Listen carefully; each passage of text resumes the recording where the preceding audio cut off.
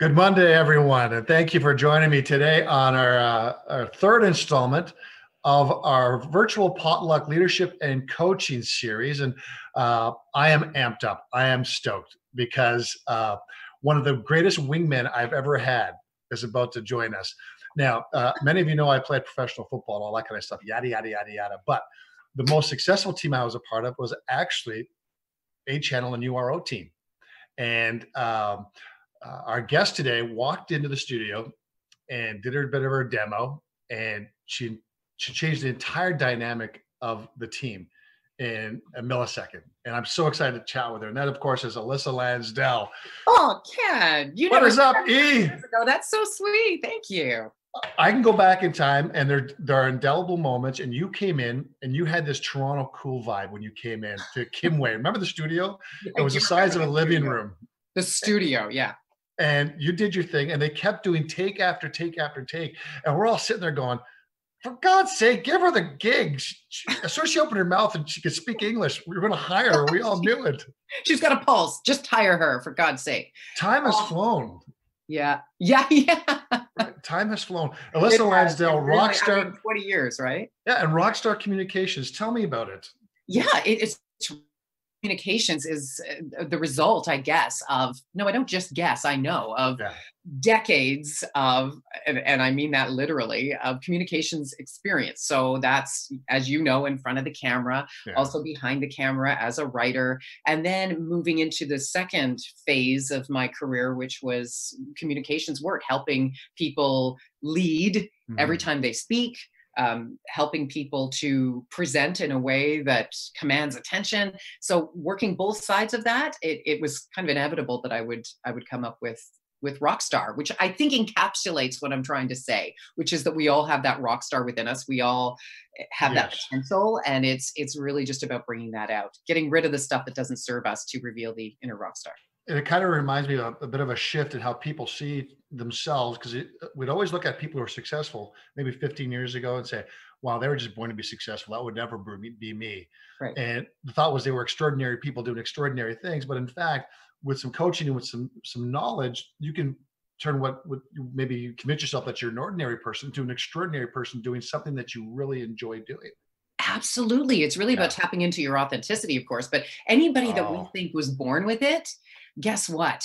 Yeah, they were born with a certain je ne sais quoi, but they've had to work at it. So if you look at the Obamas out there, the Bill Clintons, any other leader you like to follow, they weren't always like that, right? They just feel like they had a team around them. They had people who would tell them the truth about what worked and what didn't work, and they were committed. It's dedication, really, more than anything.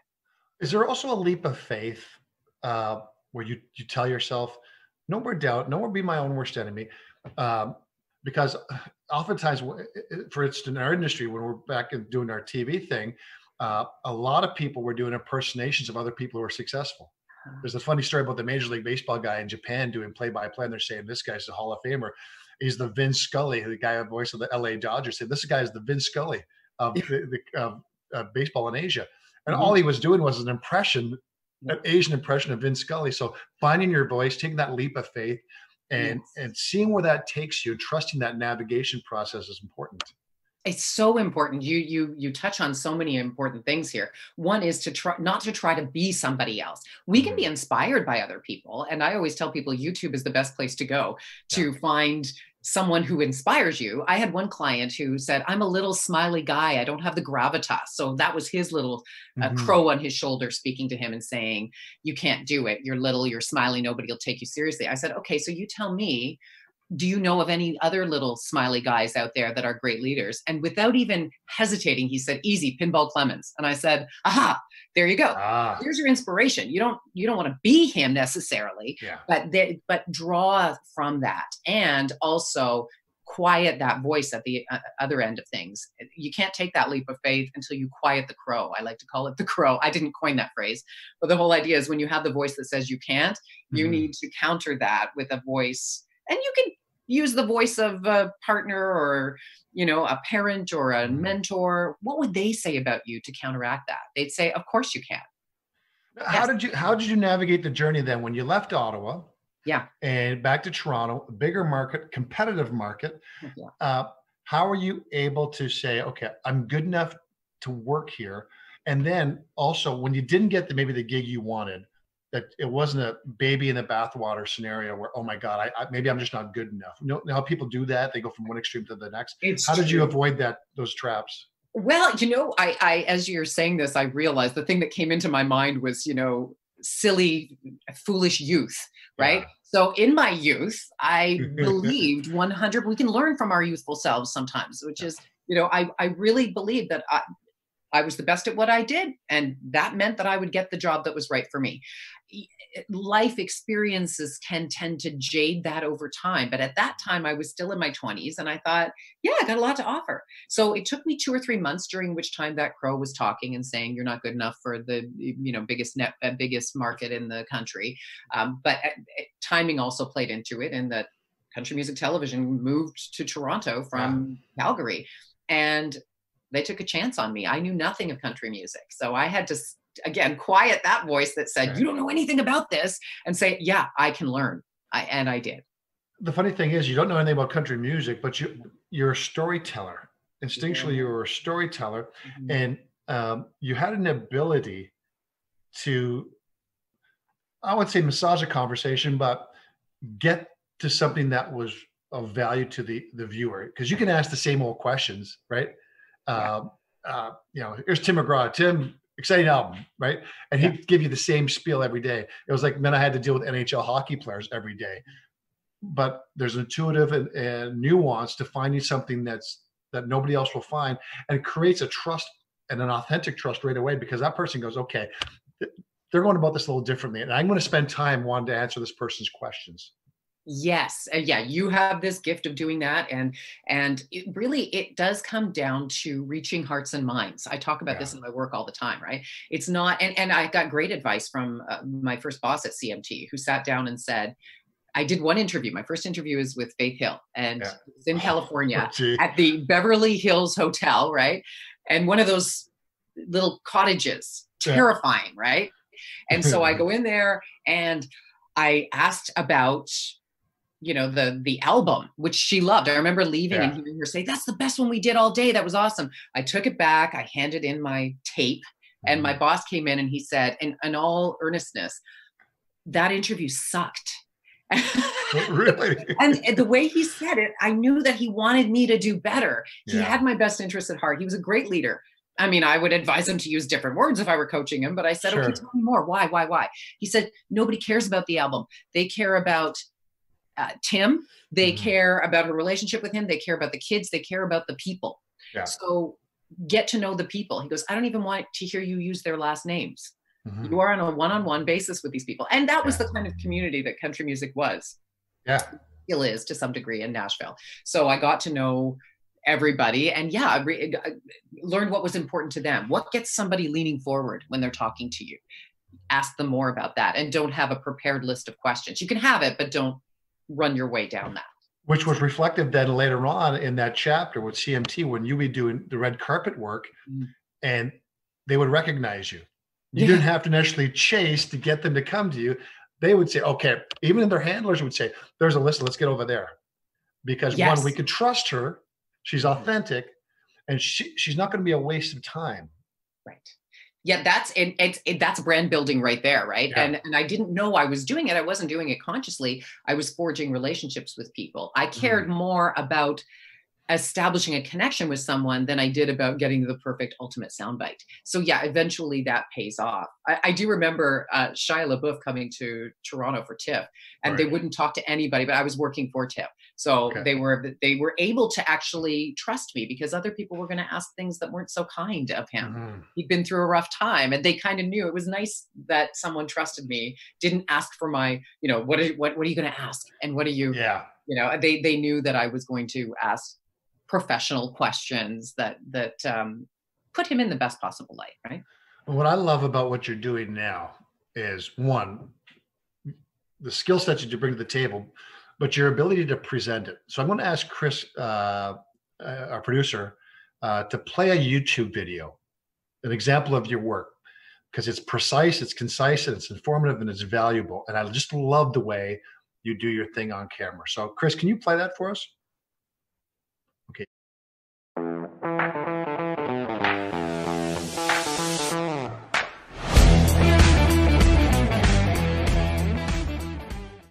How's the quarantine going?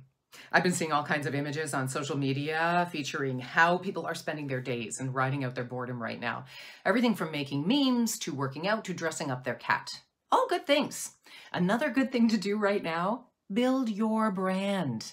Now you might be thinking, that sounds pretty superficial at a time like this.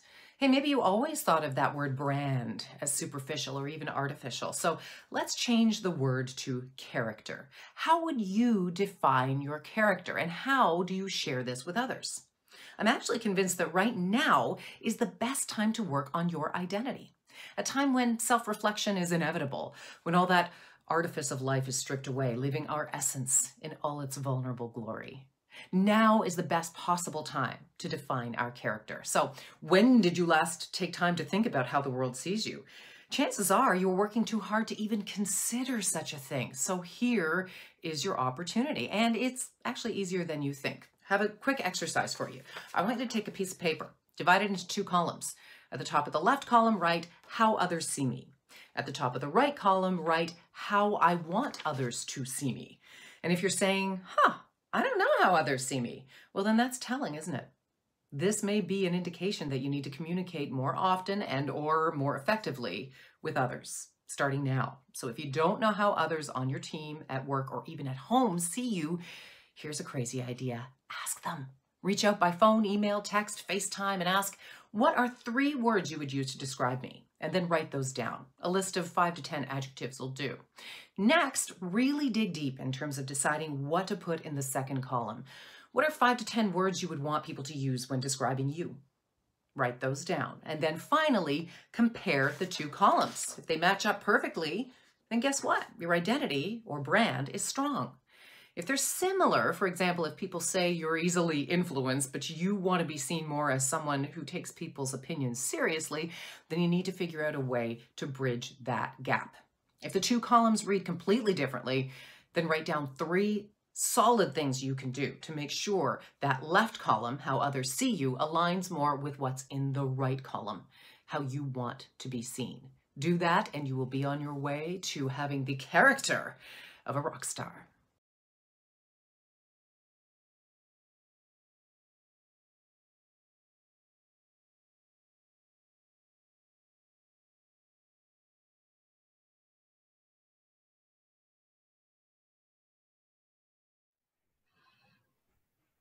All right. So that's an example of your work, Elissa Lansdell. I love it. I love your presence. I love the personality, the character that you are. And you use the word character. You were watching, you were paying attention. Well, because I see you do these little things, and I've watched all your videos, and you're creating them. It takes time to create that hub of videos, but I watch you. I say, you know what? She's been there and done that with one hand on the steering wheel and one hand out the window. and in some ways, this is your right place and your right time. That this just fits you. I love it. It does, yeah. And for the first time, I feel like I'm doing what I'm passionate about 100% without any of the other stuff. I've always done what I'm passionate about, but you know what I mean? There's usually like, I got to take care of this and I got to do this administrative thing. And I still do, but this is 100% driven by me. So and I say driven by me, but driven by the experiences I've had with people, knowing what people want to hear, what they need to know, and tying it up with a bow. As you say, at some point, all of that knowledge and all of that experience kind of comes together. And yeah, it's one of those moments. Let's put your comms hat on then. We're in a critical stage right now, a critical chapter with this global pandemic. Leaders are living under the microscope. We're seeing some great leaders do some great work. Some leaders that we didn't expect to do great work, who've pleasantly surprised us, and some who, as expected, have been complete train wrecks. We don't have to name any of them, but we know who we're talking about. But from a comm standpoint and messaging and all that, what can you give people today to help them navigate the day-to-day? Because this is a new normal, and it's a very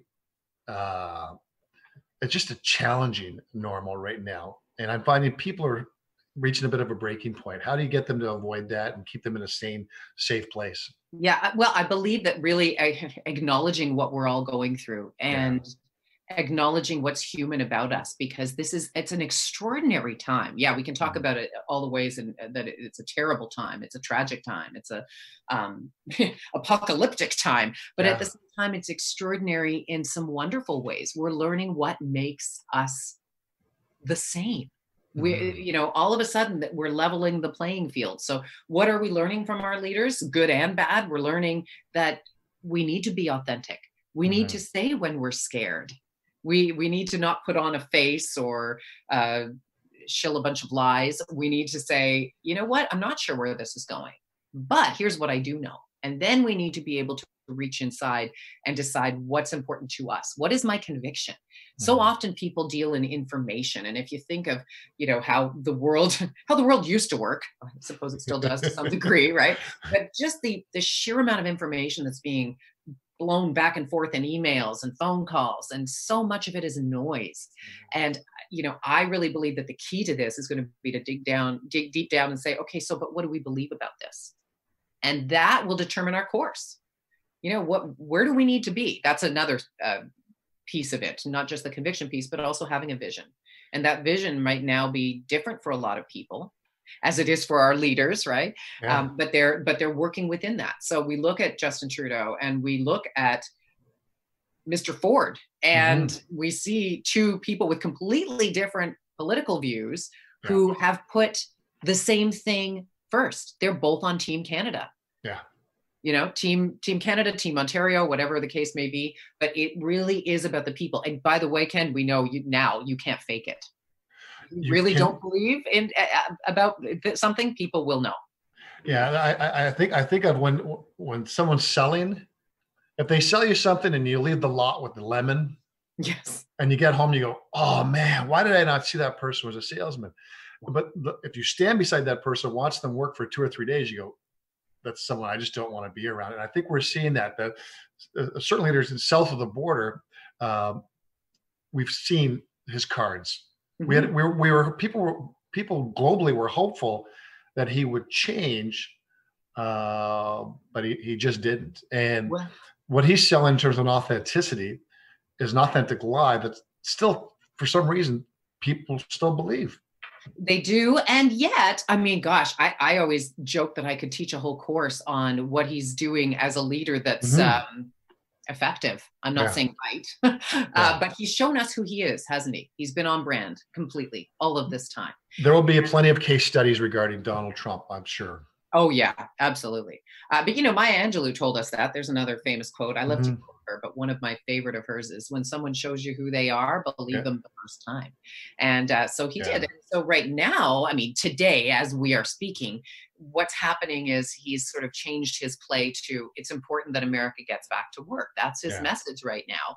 And I'm seeing clips of people saying, I know that this pandemic is real, but it's important for me to get back to work, which is just, what leader who cares about the people is going to suggest that during a global pandemic? And play Russian roulette with their health, and not just their own health, but the health of others. Yes. Which is the real criminal act.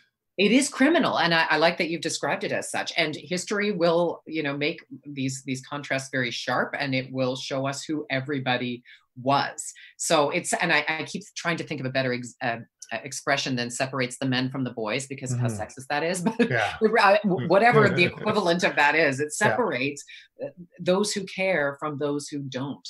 And those who care are going to succeed. That's the whole thing. You don't have to have every answer as a leader. You just need to care, and you need to invest that care in people, and you will get it back tenfold. It's funny thing. What I've learned in my work over the last probably 9 years is that whether you want to or not, you're going to wake up each day and consciously or subconsciously ask yourself one question: am I in my right place and right time? If you are, that means the suit you're wearing fits. And then whatever comes during the day, could you have a great day, could have a horrible day, but at least you're in your right place and you can manage the stuff that's going on because you're in an authentic place. But if the suit doesn't fit, and now you're just being a warrior for the sake of a warrior and surviving, versus an authentic warrior where, you know what, you have an ethos, a purpose, and a sense of direction. And well, so much about you reminds me of that. You're almost like this energetic Navy SEAL without the weaponry. Yeah, don't put a weapon in my hand. Thank you. Yeah, it's true. I have a direction. I love that you say that, because when I first started doing the corporate communications work, I remember saying to the woman I worked for, look, I love this work. I believe in it, but I haven't worn it yet. So it's funny that we're both using that same analogy. It's like I said, I gotta break it in. I gotta make it my own. Yeah. And so I remember thinking that, because I felt actually really restricted in the I called it the monkey suit, the corporate suit. And so I started playing with even physically what I wore, because I had to feel comfortable. I had to feel like what I was saying was mine. And that's really, as you say, that's ultimate freedom, isn't it? Where you kind of think, I'm not just speaking the company line. I'm not towing the company line. Yeah. I'm actually speaking my own truth. And hey, and the company I work for, and now the company that I own, is in alignment with that. You're not fighting against anything anymore. You will have your disagreements for sure with people. And it's really how you handle that, and what vision you have. What, as you say, what direction you're going in that helps you solve those. The great thing too, I get from you and is that it's a gift that you're giving people. Thank you. It's genuine, and you love. I think you love the authentic. You can't be that personality without being authentic. You be the personality for a little bit and get away with it, but eventually, your colors are going to show. Right. But the person I'm talking to today is the same Elissa Lansdell I met in that studio when you came in and just changed the dynamic, because we needed that energy.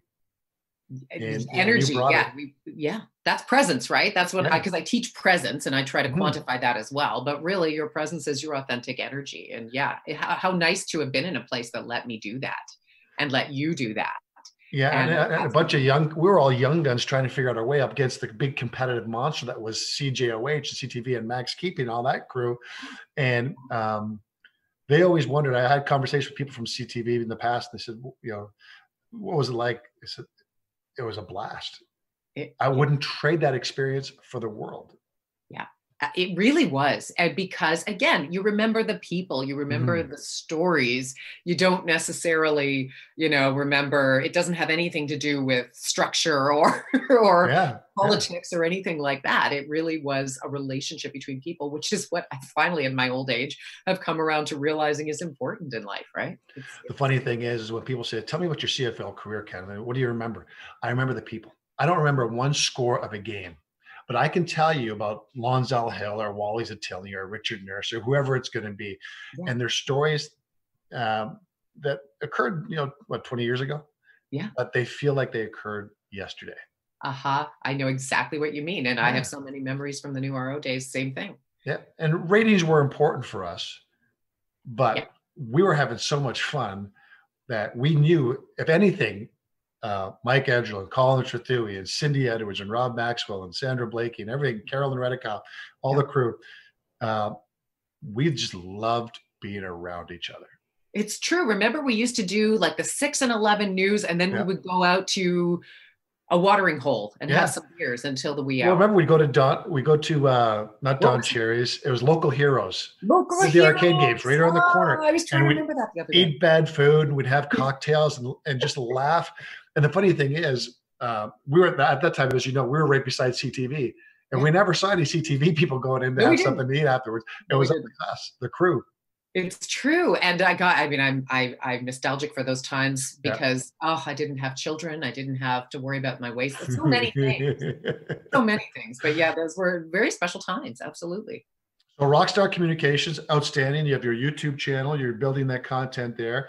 Yes. Beyond that, I know you can't really look too far forward because of this global pandemic we're in, but when we connect a year from now and do this, what do you hope to have accomplished?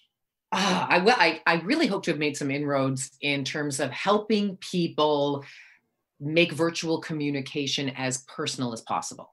Yeah. Because that's where we're going. We knew we were going there. We just didn't, now we're like full steam ahead, 1,000 miles an hour. Yeah. So my hope is that a year from now, we've have found ways, methods to be able to really connect with people when we're not in the room with them. I think we're doing that personally. I don't know about you. I've had a few virtual cocktail hours, and I'm starting to realize the benefits of this virtual communication, and that there's this whole, it's like parts of our brain we haven't used before. There's a whole bunch of untapped potential there. So I look forward to doing that. I want to just bring this to as many people as possible. That's what I love about what's driving me, is really my passion for this right now. Where it goes, who knows? I've had some interest from the corporate side of things, but I would love to help people. Listen, the other day I had a friend call me, and she was on the phone with me for 2 hours. She wanted to know how to navigate virtual dating. So who knows, Ken, you might be seeing me as a virtual dating coach with you on your Zoom date. I might be there as well. I'm hoping I can be doing some work with Algonquin College. If that pans out, I'm absolutely going to chat with them about connecting you and connecting the dots. That would be amazing. See, that's what I mean. Now we're not worried about, because before it was, oh, could I work with people in Ottawa? That's a bit of a, gosh, it's been a while since doesn't matter anymore, right? Now I feel closer to my people in Ottawa than ever before. So that would be wonderful.